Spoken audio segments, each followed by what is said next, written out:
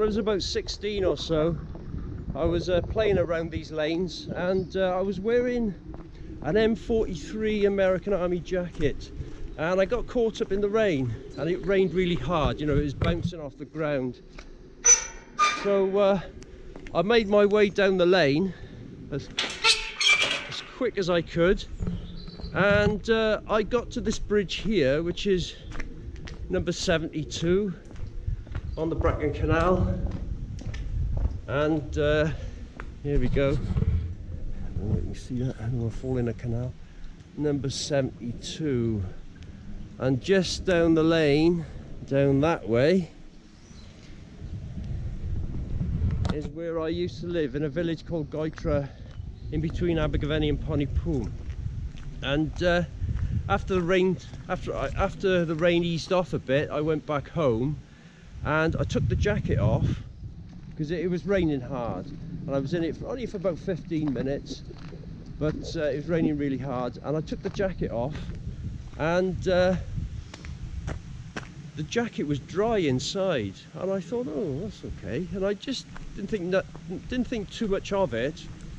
But at the time, being 16 or whatever, but I always remembered it, and the only bit that was wet was the cuff, about 1.5 inches at the cuff, but that's the width of the cuff anyway, and just under the hem a little bit. Now the only difference between the M65, I think, and the M43 is, well, from what I can remember, is it had double pointed collars, like a suit, double pointed collars, and when it was done up properly, there was a dovetail shaped, so I'll put the collars up, and it was all done up like this. There was a dovetailed shaped piece of material, same as this, with 2 buttonholes on the ends, and you could button it up to close that bit up there. And the cuffs by your wrists weren't like that.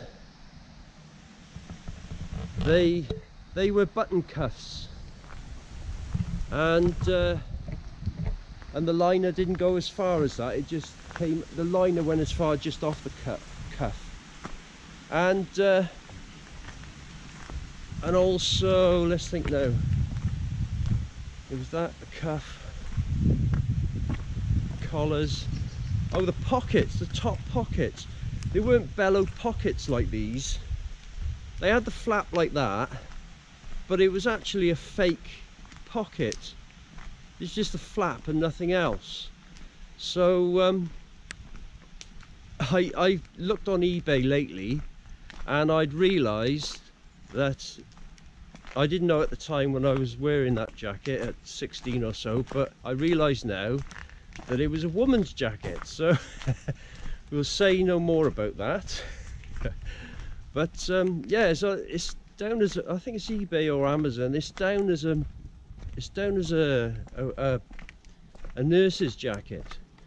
So, but it looks exactly like a guy's army jacket anyway. So today I was going to do the same experiment and show you how waterproof the M65 jacket is, because let's get under this bridge, echoing, because they're made the same, they're just slightly different in design. So oh, let's go back this way. But unfortunately, echo, echo, echo, 1 2 3. Unfortunately, it's not raining enough as far as I'm concerned. So I was going to test this jacket today, but it's not raining enough. So I'm gonna choose another day and another location and get straight into it, probably on the mountain, out the way, and see how it goes. And by the way, I haven't waxed this jacket at all. It is as it came out the box. So they're still making them. They're made by Alpha Industries, which is the original manufacturer in them days, years ago. And they're still making them now. So no, I don't think for the military, I'm not sure, but they're still making them with the same spec, so you can get them. And this jacket is not really a popular jacket in the UK.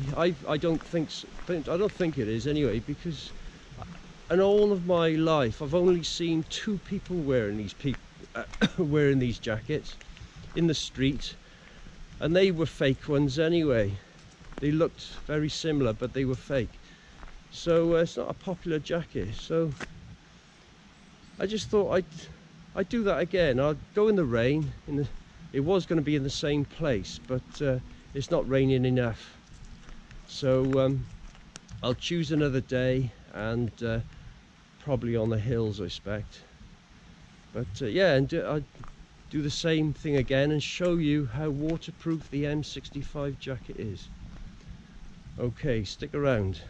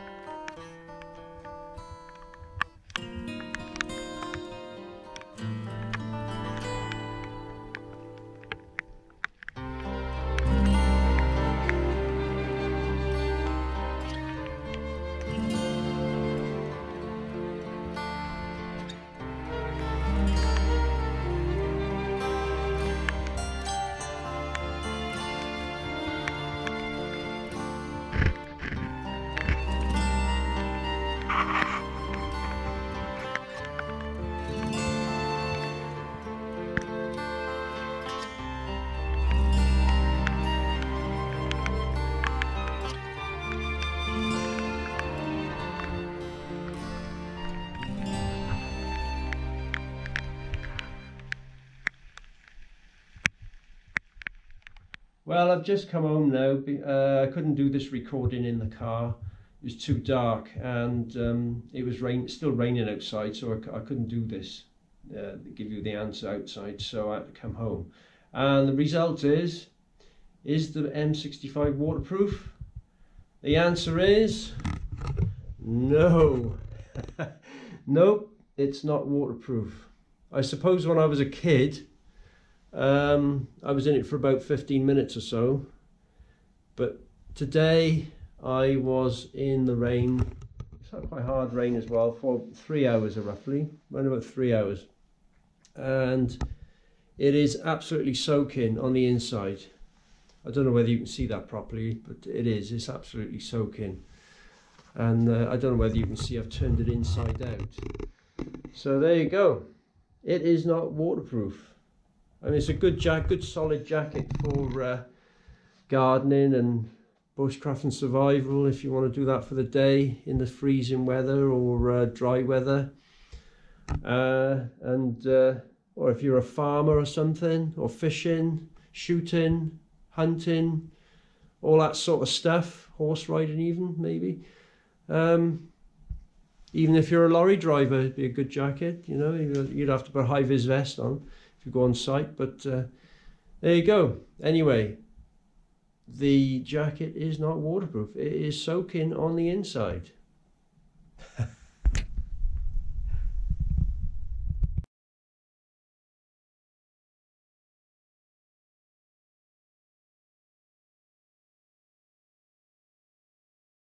Now the M65 parka hood can fit on the M65 jacket. It says that on the label in here, so it's okay, it will fit properly. There's a couple of differences between the parka and the hood. The only one I know really is the fact that it's just what it says on the label there. It's just 2 buttons on the inside attachments instead of 4, which is another one there and another one there. So I suppose the parka would have another button there and down there, but anyway, like all military gear, it's very well made and it'll last a long time. But the only thing is, it's a little bit big really. It looks a bit ridiculous, you know, on the jacket. Now if you was in the middle of nowhere and you was in the weather, you'd be glad of it, but if you was just doing a bit of bushcraft for the weekend, or a bit of fishing, you know, or gardening, and wearing this jacket with this hood, it might look a little bit ridiculous, to be honest with you. It's actually made to go over a helmet, and it says all this on the label there. And you could put, it's got drawstrings, not only for around the face, around the front of the head there. It's got drawstrings here that pulls it around the head as well. You can see that. So you could, it's made for going over a cap as well, but really it's too big. It's too big. It's not. It looks a bit ridiculous on the jacket. Like I said, if you was a bit desperate in the weather, that's fine, but in everyday use outdoors, it looks a bit ridiculous. So yeah, it's a bit big. So I'll take it off and then you can see how it's attached then. So let's see if I can straighten this out a bit. It's got an attachment there, just on the edge of this pocket here. So I'll take that off. And sort of the same on the other side, but it's a pop button, snap button. There you go, I'll take that off. And it's got the 2 buttons on the inside. I'll just take them off, one-handed, like we do. And the other attachments are the 4 buttons on the collar. So there's that one on the edge there, that one on the other edge of the collar, and two going over the top of the shoulder there. So I'll just take them off. You know, they're in line with the lapel, look.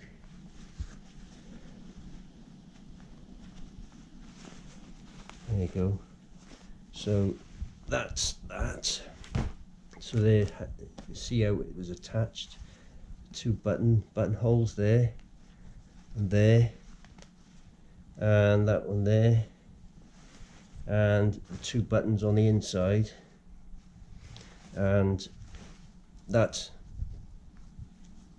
snap button there, pop button, which you're thinking, what the hell's that for? Well, now you know, it's for the hood.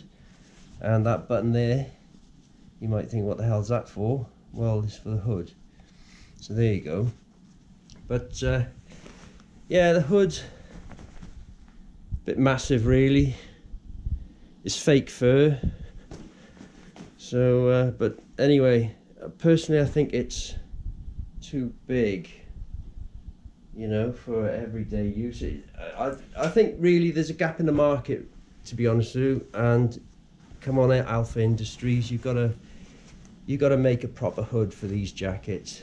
I mean, something, I personally like something sort of simpler like this, maybe with a little peak, not waxed maybe, or brown, or, I'm not saying that, but the design, just a simple hood, just like that, just so we can attach it. You know, it's a bit longer, so have buttons on the hood, so you can attach it to the jacket, and maybe in conjunction with the hood on in the inside of here. So you can use either this one or both of them together, if need be. You know, the choice is yours. Shall I get it out with one hand? Can I do this? Because this hood is just no good. It's just the same. It's the same material as this inner liner, really. It's not waterproof. It's like the thickness of a shirt, really. So, but if it could go in with that, you know. But yeah, I've messed it all up now. But there you go. I mean, it needs a plainer sort of hood, because this jacket is it's a really good jacket, but the hood just don't cut the mustard really. So there you go. That's what I think of the hood. And there's also a gap in the market there, so come on someone, Alpha Industries or anybody really, make a hood for the M65 jacket. Never know, you might make yourself a lot of money.